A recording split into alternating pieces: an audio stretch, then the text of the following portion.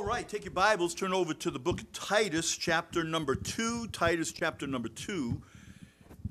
And when you find your place, if you're able to, would you please stand for the reading of God's Word? Titus, chapter number 2. Beautifully song written by Fanny Crosby, who, as a little child, was blinded through some medication, so really she never really did see. And but you know what? The way she wrote, she could see better than most people could ever see. As far as spiritual thing, beautiful, beautiful song, beautiful, beautiful words. It is on. All right, Titus chapter 2.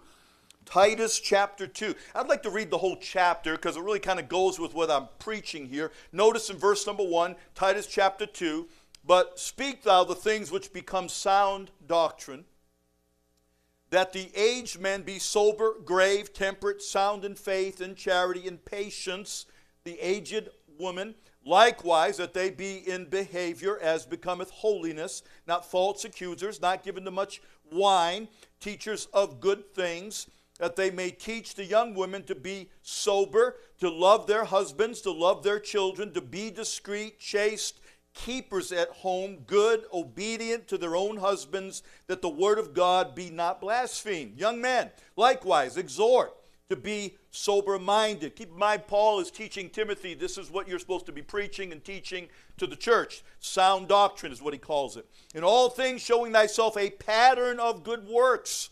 In doctrine, showing uncorruptness, gravity, sincerity, sound speech that cannot be condemned, that he that is of the contrary part may be ashamed, having no evil thing to say of you.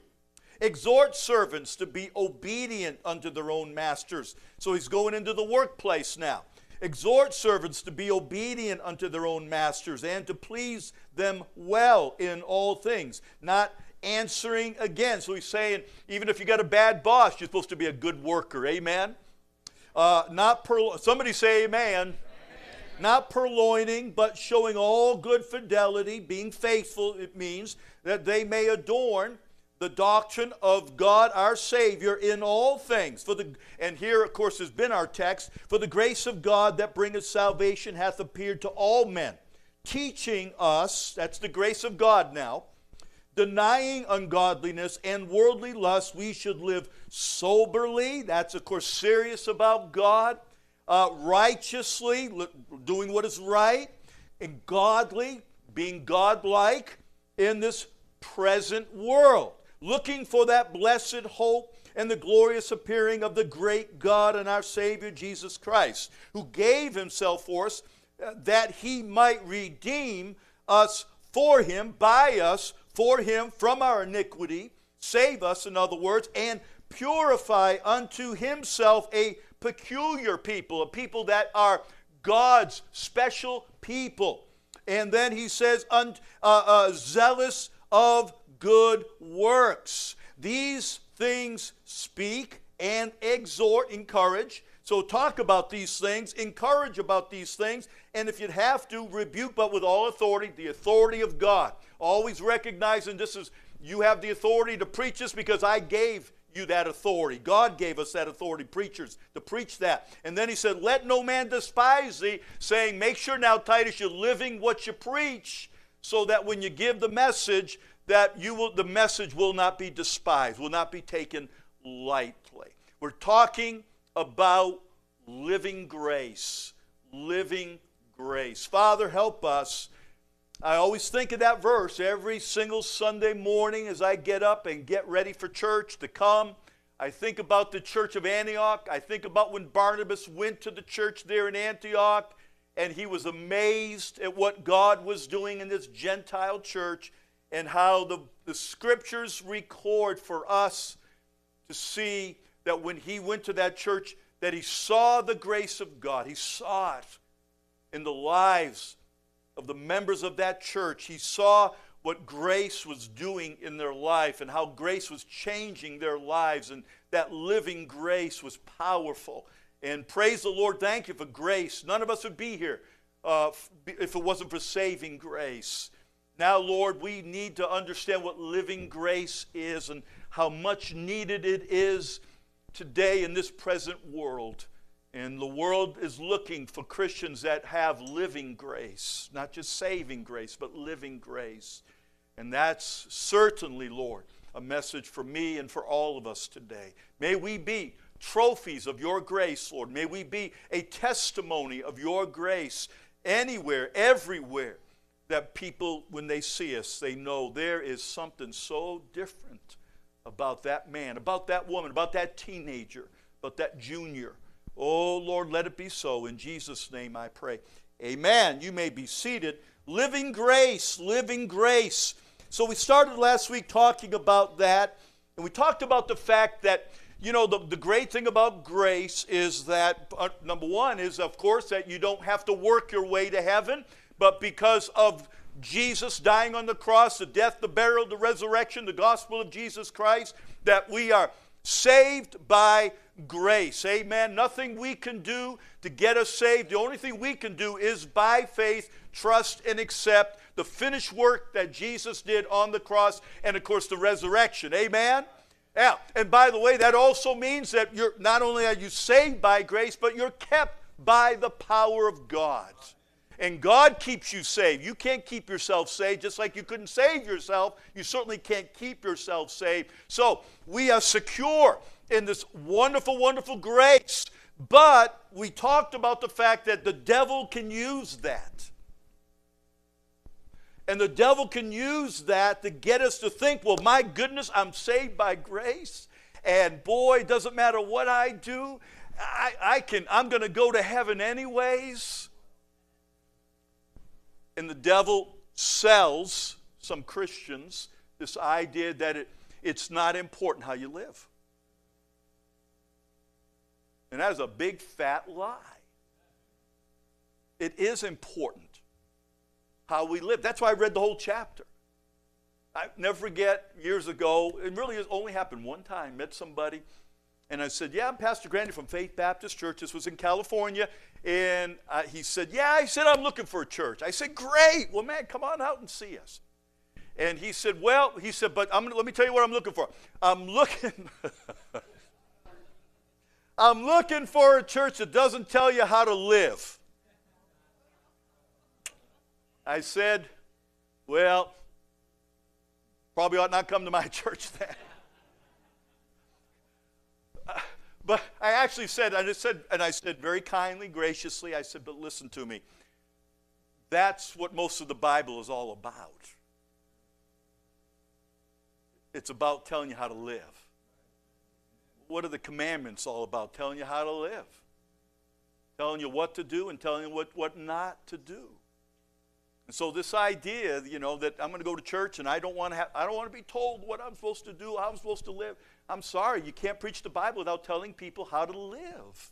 And that's what chapter 2, he talked to the aged men, the old men in the church. He said, this is how you're supposed to live. Talk to the aged women. This is how you're supposed to live. Talk to the younger women, because you got to teach the younger women how to live by your example. As the preacher preaches, and by your example, they learn how to live. And then teaching the younger women, you know what they're supposed to do. They're supposed to love their husbands, love their children, keepers of the home, managers of the home. Talks to the young men. This is how you're supposed to be a pattern of good works. You know, some idea, well, you know, I'm young, so I really don't have to live for the Lord. Listen to me. If you are alive and breathing, you're supposed to live for the Lord and you're saved.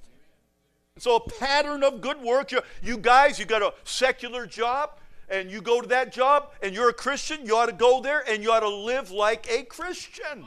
That's what he says there. So the whole chapter is talking about living grace. How are you supposed to live as a child of God? Because it is important how you live. And I've said it over and over again. Paul wrote about the fact that we get the grace of God so God can make us trophies of his grace, so we can be tested. God wants to be able to say, look at him and look at her and see how she's living for God and see how he's living for God. That's the whole purpose of grace. Grace is not just to save you. Grace is to change you, to change your life. So we looked at the definition of grace. And the definition of grace, of course, it is unmerited favor. It is God willing to love you and save you, but you don't have to earn it, because it's already been earned through the death and the burial and the resurrection of Jesus Christ. That's why he says salvation has been brought to all men. God brought his grace to us. And grace brings us to him so that we can be saved. But then we talked about, and this is where we ended up last week, but we're not done with it for sure. But then we talked about the distortion of grace. There is a distortion of grace. And thanks to the devil, there is a distortion. And thanks to the world, there is a distortion to grace. Now notice, go there, verse number 2, and let's kind of pick it up, and I'll kind of go through a little bit what I went through last week. Number 2, look at teaching us that denying ungodliness and worldly lusts. Denying ungodliness and worldly lusts. Now, the devil, unfortunately, has succeeded, I believe, in distorting grace. The devil figures if he can't get you to deny the grace that exists from God for salvation, then the next devil's not done then. If you got saved by grace, he lost you. He didn't want you to get saved. He wants you to die and go to hell. That's what the devil wants. But if you get saved, then he has plan B. There's a plan B in this. Certainly the last thing, he doesn't want you to get saved. But if you get saved, now he doesn't want you to live like you're saved. He doesn't want you to be a testimony of his grace. So, if he can't get you to deny grace exists from God for salvation, then his next step is to distort grace and get you to deny that grace teaches you how to live. Now, for us to be a testimony of the grace of God in our life, Paul personified grace. He said, the grace of God teaching you. So he literally makes grace like a person, and this person is a teacher. Or really, when you look at the word teaching, it's more as a parent. As a parent teaches their son or their daughter, they teach them how to live. At least if you're a good parent, you teach your kids how to live. And you teach them how to live right so that they can have a good life. And so that's what grace is for. Spurgeon, in talking about grace, said that we have a choice. That we can live our Christian life in third class or first class. Because even back in that day, they had boats where they would travel, and there was a third class where you would stay, usually at the bottom of the boat. If anybody ever been on a cruise? Anybody been on the third class rate of a cruise? You go in there, it's a cabin down at the bottom. You open up, there's no windows, there's no nothing. It's a little bitty thing. It just probably, maybe just from here to about here to there and to there. Little bitty thing. And if you're claustrophobic, don't go. Little bitty thing. Now, but if you go first class, usually you're up on the top. You got a balcony. You can see the ocean. Man, you got space. You can lounge out. You got a beautiful bathroom and shower. And so Spurgeon uses this as an analogy. He said, you have a choice as a Christian. You can either go through life as a third class, living third class, or you can live first class. And that's what grace is for. Grace is to get you saved, but then also so you can live a first-class Christian life, and quite frankly, to enjoy the Christian life. So to do that, to keep us from living that, the devil distorts grace, convincing us that how we live is not important, and how we live doesn't save us. So, hey, don't worry about that. But that, again, is a distortion. So, what he says is grace teaches us to say no to ungodliness. And then it says no to worldly lusts. That's what grace will teach you. Once you get saved, grace of God works in you. It is going to teach you to say no ungodliness. And no worldly lusts. One of the greatest enemies to the grace of God, living grace, working in our lives, is worldliness. That's one of the greatest enemies of grace working in our lives. Again, he's talking to people that are saved. He's talking to people that are going to heaven when they die. They know they're not going to lose it. But he tells them, all right, you're not going to lose it, but it is important that you understand you're not living to be saved, but you're living because you are saved a certain way. So look at 1 John chapter 2, if you would, verse number 15. Look at 1 John chapter 2 and verse number 15.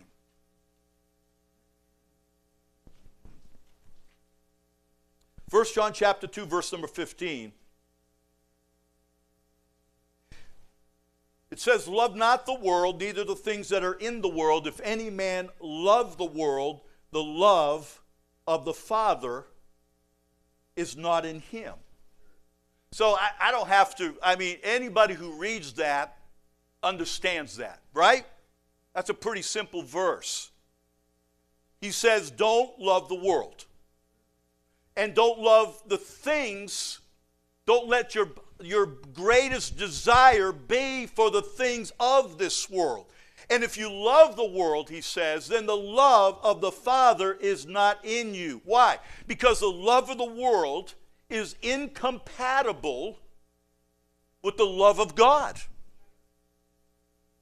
We've all heard the expression, oil and water don't mix. You get a bucket of water and you put a quart of oil in that water, it is not going to mix. You're going to have a blob of oil in that water. They never can mix. You can try, you can get a big old scooper and stir it and stir it and stir it, and you'll break up that oil. But once you stop and let everything settle, guess what you have? Big blob of oil and water. Why? Because oil and water doesn't mix. And I'm going to tell you, the world, the love of the world, and the love for God does not mix. You cannot have both in your heart and in your life. Billy Sunday used to say, who was an evangelist back in the early 1900s, through his preaching, is one of the reasons why Prohibition came into America. When for a time there, drinking was against the law. Making liquor was against the law because of the preaching of this evangelist. And here's what he said. He said, a worldly believer or a worldly Christian is the same thing of speaking of a heavenly devil. It is a contradiction in terms. Again, what does the Bible say? That grace is going to teach us, when it works in our living grace is working in our life, it's going to teach us to deny ungodliness and worldly lust. Now, when the Bible talks about the world, let's make sure we understand. The Greek word for the world there is the word cosmos. It means a system of belief, a system of value. So he's not talking about the trees, he's not talking about the mountains, he's not talking about the ocean, and he's not even talking about people in the world. You know what the Bible says? For God so loved the what? The world. That's talking. He's not talking about the system of the world, he's talking about the people in the world. God loves the people that are in this world that are unsaved. You know why? Because that's why he sent his son to die for them, so they could be saved. So he's not talking about the trees, he's not talking about nature, he's not talking about all the beautiful things that are in this world, the animals of this world. He's not talking about the people in the world. He is talking about the world system. He's talking about the world's values. He's talking about the beliefs. And there was a time that you go back where a lot of the Christian Bible values actually had an influence on the world. And even unsaved people had this influence in their life, though maybe they didn't understand it, that there were Christian values in this country that were very real and very powerful. Hey, just a kid, but I remember on Sundays, nothing was open. Nothing. I remember my dad saying Saturday, boy, I got to go get gas. We're going to my father's, and we need to get gas. Why? Because on Sunday, no gas stations are going to be open. I remember I had a go-kart. We drove to a big mall area. It was like it wasn't a mall, actually. Just had strip mall, that's what it was. Had Kmart and did all these stores over here. I remember we drove down and we got out because the parking lot was empty on Sunday. And I could get on that parking lot and drive all over the place. Everything was closed. You know why? Because it was Sunday. And even then, and this is what, I'm 60, so what, 60 years ago? And some of you at my age, you remember those days. And I could go on about that. The powerful, they were so careful on television. Dick Van Dyke and all these old shows, they didn't even let them sleep in the same bed together. Husband and wife. They didn't want to appear that something was going wrong. But I thought, what's wrong with a husband and wife sleeping in bed together? Y'all get my drift? Y'all with me? So there was a time, but here's what happened, and we've all heard the statement, the world is getting more churchy and the church is getting more worldly. And they're trying to blend it together and think it's going to make a difference, but it won't. Why? Because the love of the world and the love for God is incompatible. They will not blend. So whenever the Bible refers to the world, God is always saying to us, watch out. Watch out. Whenever the world is talked about in the New Testament, it's always watch out. Let me give you some of them. Number one, first thing we find in the Scriptures concerning this distortion that it's okay to love the world and love God, which it is not okay according to the Scriptures, is number one, watch out for the prince of the world. Watch out for the prince of the world. Turn in your Bibles, please, to John chapter 12. Everybody doing okay? You know, preaching on the world kind of gets to us sometimes because, let's face it, the world has a lot of attraction to it. And it's very powerful. It's all around us. But look at John chapter 12, verse number 31. Now is the judgment of this world. Now shall what's the next word? Prince of this what? To be cast out. Who is the prince of the world? The devil is the prince of this world. Not the world, the trees and all the beauty of this world. He is the prince of this world system. He's the authority of the world system. And by the way, just so you know, God allows him to do that. Amen? God is still in control of that. Ephesians 2:2. Turn to Ephesians 2:2. We're going to use our Bible a little bit this morning. So, watch out for the prince of the world. He's in control of this world system. By the way, if you want to know if something's bad, look at the leader. How many say Russia's our friend? Well, just look at the leader. It's not our friend. How many would say China's our friend? Well, just look at the leaders. They're not our friend. Okay? Look at the leader. Notice what it says. Wherein in time past ye walked, past tense, according to the course of this what? Of this world. Used to walk just like this world. But look what he says. According to the, what's the next word? Prince of the what? Of the what? Of the air. Now, that doesn't mean he controls the air that we breathe. Air is invisible. He's talking about the unseen world. He's talking about the powers that are behind what is taking place in this world. Now, we all Christians, we need to understand, I've quoted this verse so many times, we wrestle not against flesh and blood, but against principalities and powers. There is an unseen world, the prince of this world, Satan, the devil, is the prince of this world. He's in control of this world system. He is in control of the world's values. He is in control of the world's beliefs. And so all the things, and how many would agree, at least would you agree with this? This world is going to pot. And the reason being is because, okay, a lot of people talk about the president and America's having all these problems. Sometimes people say, well, because that's exactly what the president wants. I don't know for sure that that's what the president wants. But I'm going to tell you who I do know what somebody wants. That's what the devil wants. The devil wants this nation to go to pot. This is a Christian. This was the verdict was, the judgment was, the Supreme Court, and I think it's 1904, 1906, that the Supreme Court made the judgment that America is a Christian nation. And the devil wants to destroy all that. And how many would agree he's doing a pretty good job?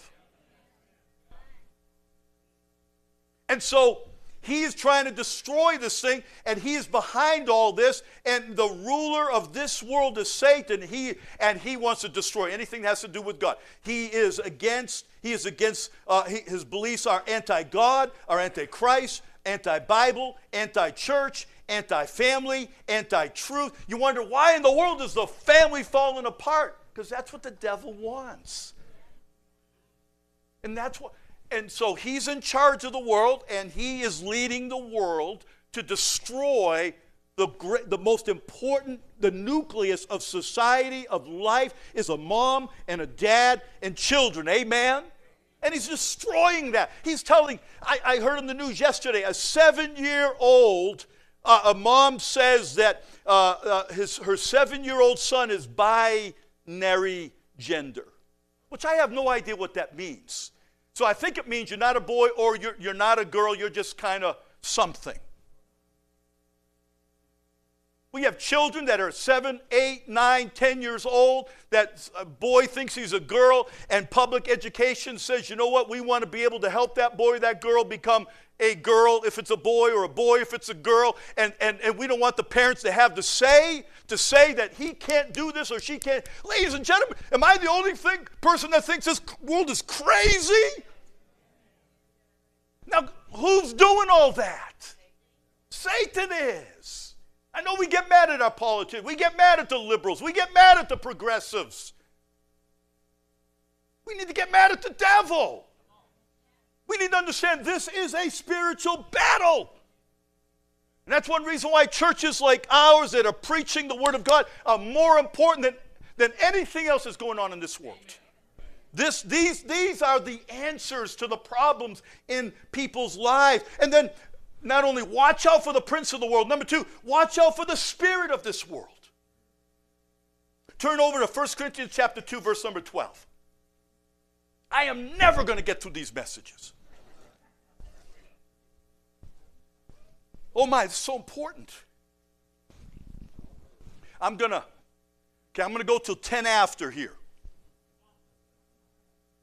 Let's have a church vote. All in favor say aye. Aye. Anybody opposed? Don't say so.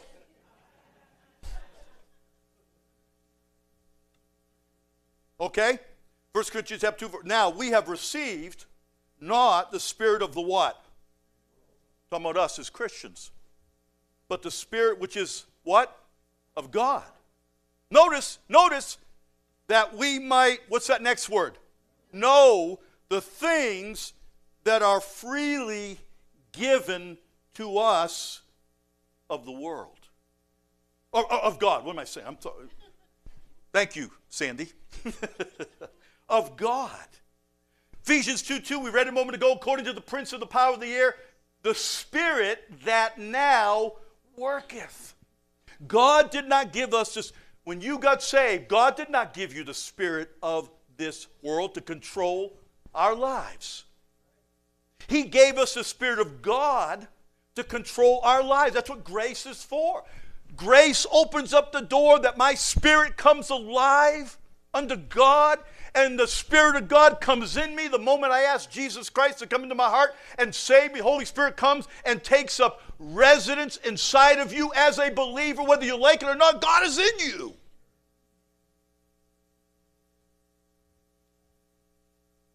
And that Spirit of God is there to control my life.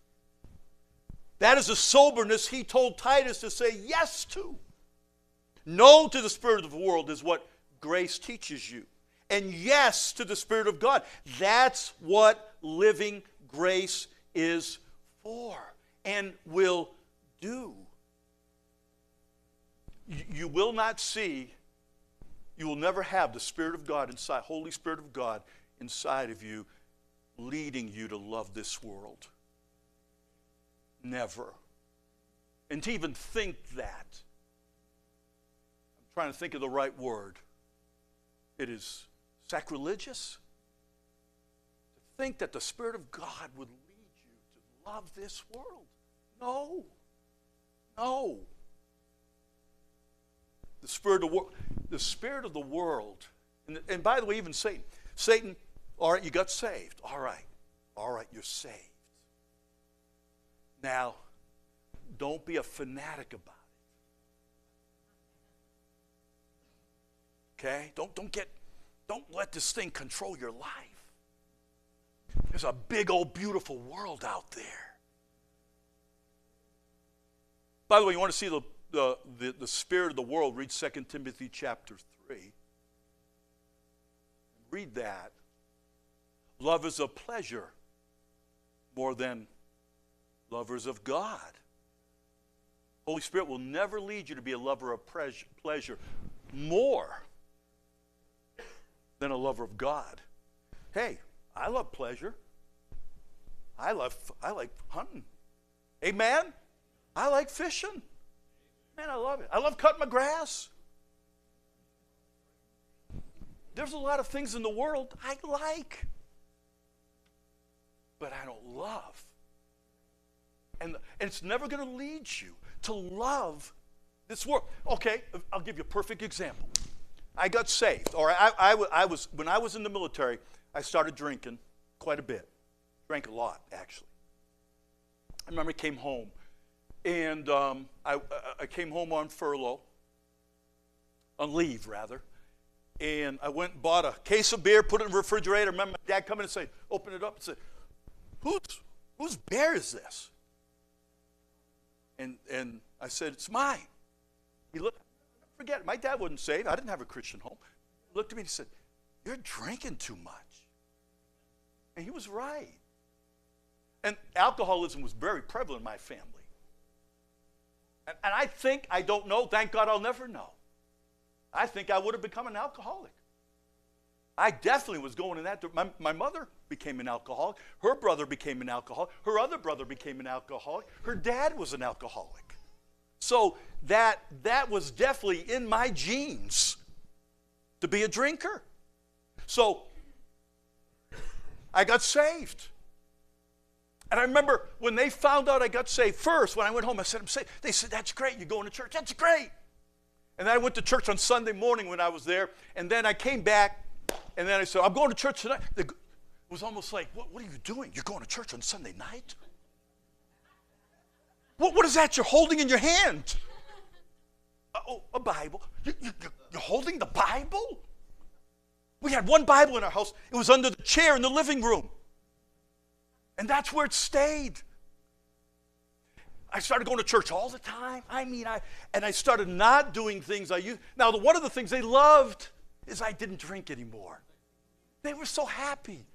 Joe, we're so glad you're not drinking anymore. I said, me too. But man, I love going to church now. And I started going out, passing out tracts and giving to people. And I remember they finally got to the point, they said, now, you're taking this Christian thing too far. I mean, we're glad you're going to church, but all the time? And I'm not even going to tell you what they did when they found I gave 10% of my income to church. Oh, my soul. They said, what? I remember there was a time they wouldn't even send me money anymore. Because, and I'm not trying to put my family in a bad, they just didn't understand. Remember what I said last Sunday night? I was in an area where I didn't even know what a Christian was. If you say it's a Christian, I said, I have no idea what a Christian is. where I grew up, we knew nothing about Christians or Christianity. So they didn't know anything. And so when they thought about me giving 10% of my income, they were like, you are really, they thought I was in a cult. My family had a meeting. My brother-in-law and my sister who visits here will be here in September, October, will attest to that. My family had a meeting about me. Italian family. Come on, man. And they had a meeting about me. And basically they said, you know what? We've got to kind of ostracize Joe. And I hate saying that because I love my family so much. And they're some of the most wonderful people you ever meet in your life. But they just didn't understand. Now, praise the Lord. Let me kind of just say, later on they were so glad that I'm a Christian. Amen. And they got saved. My dad got saved. Amen. I'm trying to say is they were of the world. And they had the spirit of the world. And the spirit of the world is, boy, we're so glad you're going to church on Sunday mornings only. But when they found out I was going Sunday morning, Sunday school, Sunday morning, Sunday night, Wednesday night, special meeting, they were like, you've gone over the deep end. And they said, I remember my brother and sister-in-law, my sister and my brother-in-law said, they said, but he'll get over it. Never have gotten over it, amen? See, here's what I'm trying to teach you, and I'm going to have to stop, and I hate it because I just can't wait to say what I'm going to say in the next 10 points. Listen to me. That's the way the world is right. The world doesn't mind churchy people. Don't mind that. Just don't get so fanatical that you're trying to get other people in the church. And you're trying to be a testimony. You're trying to help people get saved, and you're excited about the Lord, and you're reading your Bible, and your life is changing, and you become a godlier Christian and a less worldly. Please put this in your brain, and I'm going to prove it. If you'll keep coming and listen to me, I'm going to prove to you worldliness is an enemy of living grace. It is the enemy of living grace. Don't you understand the world hates us? It hates us. It is never going to help us. It wants us out of here. The world cannot wait, though it doesn't realize, can't wait till the rapture. Because when the rapture happens, here's what's going to happen. Everybody's going to say, man, what happened to everybody? But boy, I'm glad these are the ones that left. That's what they're going to say. Man, these fanatics, they've been messing up things. Now we can do what we want to do. And if you don't mind me saying, that's when the world really goes to hell.